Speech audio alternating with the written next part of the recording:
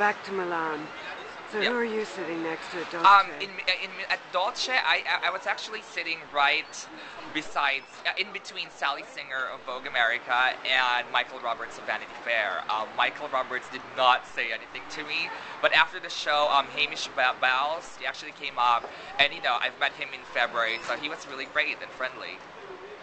And what was the story with Mario Testino? I see. That's the thing. I actually read it on Twitter that Tommy Ton was actually sitting on the bloggers area at Dolce, and he saw Mario Testino, to go to his seat, which is sitting beside the bloggers. And when Mario saw the laptops in the table, and then Garance and Sartorialis and Tommy, he actually moved away.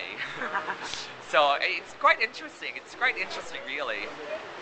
But life is changing with blogging. True. No? I mean, for me, again, I think the internet's the future. So, I really hope that traditional media accept, more and more bloggers as, to be part of it. I mean, we're the future.